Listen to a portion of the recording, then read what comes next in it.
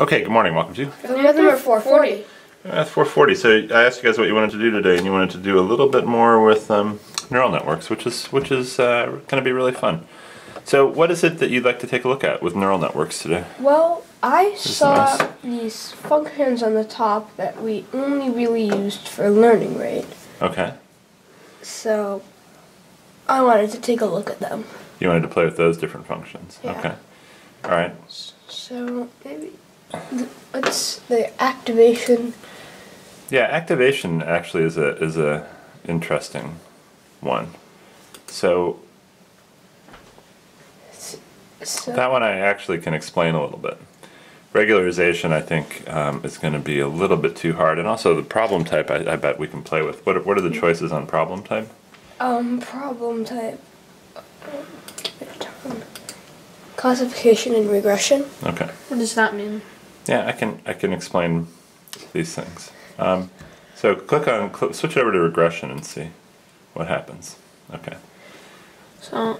Oh, but it seems like there's these white dots, and there's some orange and some blue, but there's... Yeah. So, classification is what we were looking at yesterday, right? Yeah, classifying the types of dots. Yeah, so that's trying to say, do you have an orange dot or a blue dot? Yeah.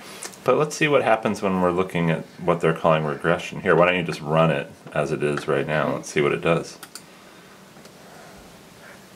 So, I think what it's doing is it's saying which general area is blue and which general area is orange.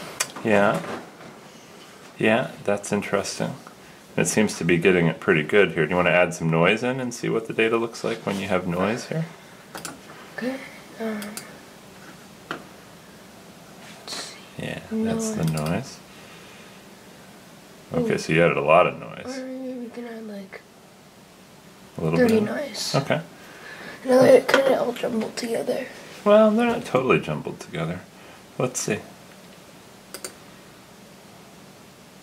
So, but only a little bit of loss. Yeah.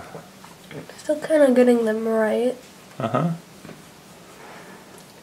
But they're like those white dots in the middle of the orange dots and the blue dots. Are those the dots that you're going to add? Yeah, so let me zoom in a little bit, and now I'll show you the difference.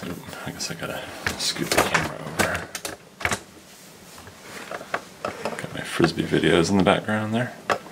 Alright, so here, this is telling you now when the dot is really orange, it's sort of weighted by a -1. That means that it's not the kind of thing you're looking for, say. Or it might, let me give a better example, height. So really short to really tall. Yeah. You see, and then as you move across the data this way, in this direction, Yeah. you seem to be going from really short to really tall. So you notice there's a pattern, or a linear, maybe a linear pattern, or some kind of pattern going across the screen. So if you know you're up here, you're really tall, and if you know you're down here, you're really short. And so you're not trying to necessarily classify whether it's orange or blue here, but you're also trying to classify like how blue is it. You see? So I can sort of see it getting paler as it goes out. Yeah. And getting blue as it goes in. Yeah, so it's it seems like a slightly more complicated problem, right? But it seems to do pretty well here.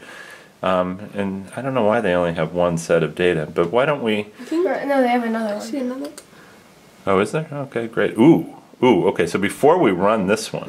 Should we... Yeah, take the noise away if you want. So this still is pretty complicated. Yeah, this looks pretty complicated. So what do you think... What do you think's going on here? Well, you have this... Well, most of them are white here, it looks like. Okay. There's like a few orange... There's like these 3 orange clumps and there's 3 blue clumps. Okay. All of them are white. Alright.